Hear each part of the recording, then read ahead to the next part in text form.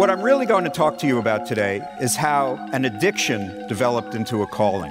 I'm addicted to visual design objects of all kinds, especially graphic design. Graphic design has evolved into this multidisciplinary area where typography is still the lingua franca, it's still the language that everybody speaks and understands, but ultimately it's fusing into other media that are going to envelop it, and it will be partly envelop, and it will still be there, but it will be lots of other things. Like all graphic designers, I revere type and typography, and I've collected typographic artifacts of all kinds, from the influential old metal foundries like Deberny Pignot in France, to the so-called vernacular of everyday objects like bus and subway signs.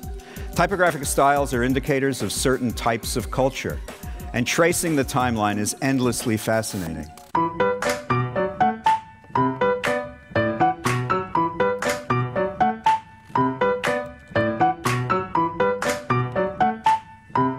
A woman named Beatrice Ward many decades ago called typography a crystal goblet.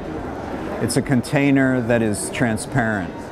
And while a lot of what goes on today is not transparent at all, it's very noisy, it's very verbose, which is great.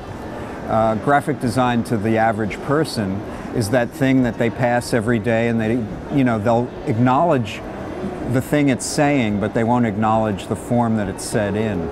And that's what graphic design is supposed to be. We're all influenced by what's around us. And we're even more influenced when somebody is pulling strings and manipulating us.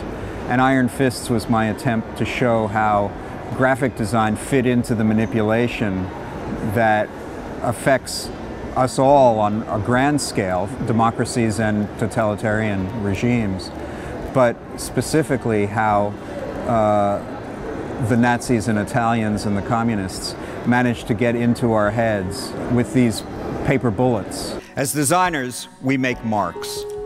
One of the most horrific yet enigmatic marks is the swastika. The Nazis used it, Hitler claimed credit for it, but it has a long history.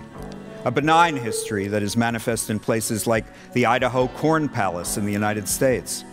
It burned down owing to the methane given off by the decaying corn that formed the arabesques on the outside of the building. Only the swastika survived. Or the Girls Club emblem and how to get it. And they had a title of their magazine, which was the swastika. Today, there are slightly more righteous applications, though in questionable taste. So I wrote the book, The Swastika, A Symbol Beyond Redemption, to explore the complex narrative of the symbol and develop what I call a critical history. Rather than being an exhaustive scholarly inquiry, it's a question about the symbol's ability to be reclaimed and changed into its original form. My mom collected things, so if there's a genetic impression, that may have been it, but I think it just came from not having the talent to make the stuff, so I just got the stuff. And then over time, included it in what I do. I collect to fulfill some neurotic obsession, to be sure, but like many collectors, there must also be a loftier rationale. But my reason for collecting is to make books, articles, and exhibitions. This is one based on an Art Deco series I did with my wife, Louise Feely. And here's another example. One day I found myself collecting mini mannequins, or what I call sculptures of commerce. They came in all shapes and a few sizes. Most were clothed with professionally tailored miniature garments. And this one, for Lego tards, is my favorite. Second only to the lady in red, so beautifully articulated next to her. And between you and me, we're all friends here, they come alive at night and we talk a lot.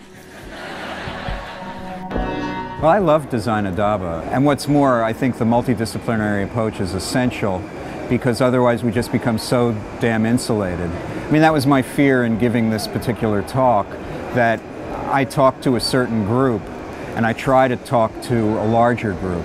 Even when I write, and I write for the New York Times, my audience is not supposedly or supposed to be just designers alone.